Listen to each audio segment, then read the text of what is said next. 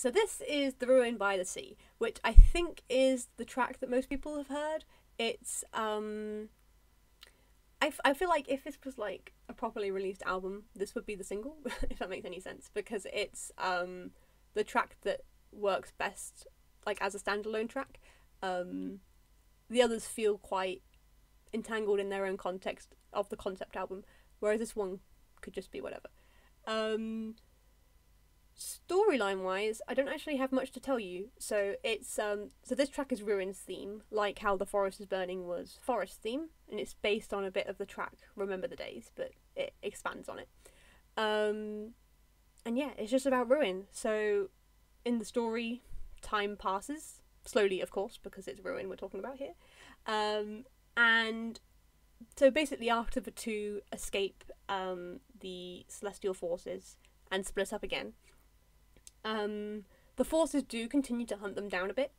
But I think they decide, well, they see that they've both split up, and they see that Forest seems to hate Ruin, so they're like, maybe we've broken them. Maybe they haven't got this plan against us anymore, because they don't seem to be acting on anything. They just sort of seem to be hiding.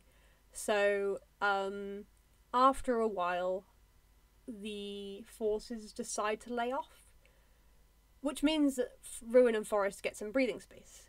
And so then through this time, this is when they sort of grow to become these entities which have this sort of mythological status amongst the mortals. So then they also use this time to hone their abilities, so they become stronger as well, and they learn more about how they can manipulate time, the stuff that they can do. Forest ends up becoming a much more destructive force, whereas Ruin tries really hard to be benevolent.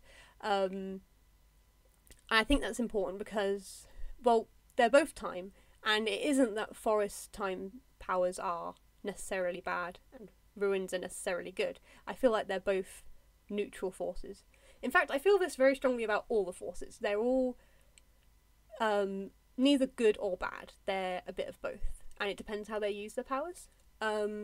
Forest is angry and hates mortals, so he decides he's going to use his to cause trouble, whereas Ruin likes mortals and decides to use her powers for good, or tries to anyway. She's very fond of mortals, even after everything that's happened. And she particularly likes travellers and people who are curious. She tends to hang out in ancient ruins by the sea, because that's usually where the most curious people like to go.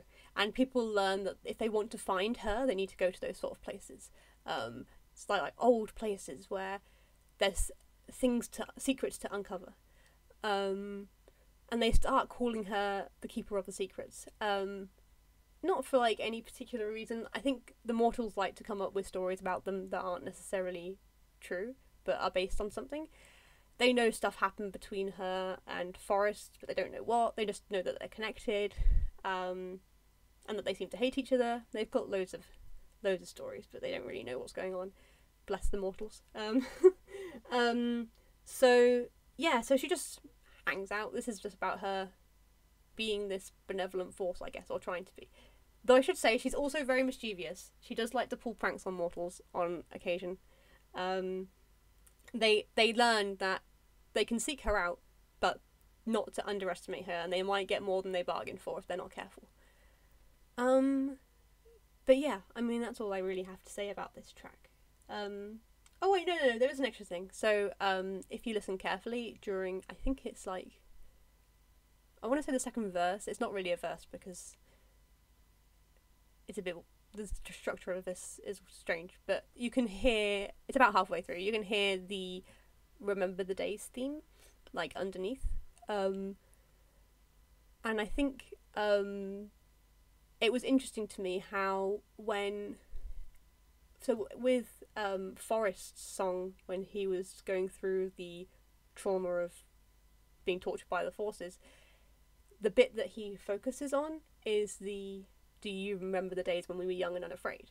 Whereas in Ruin's track, the bit is just stay with me if you want, we'll find a home. And I think that sort of highlights the way that they're slightly different, because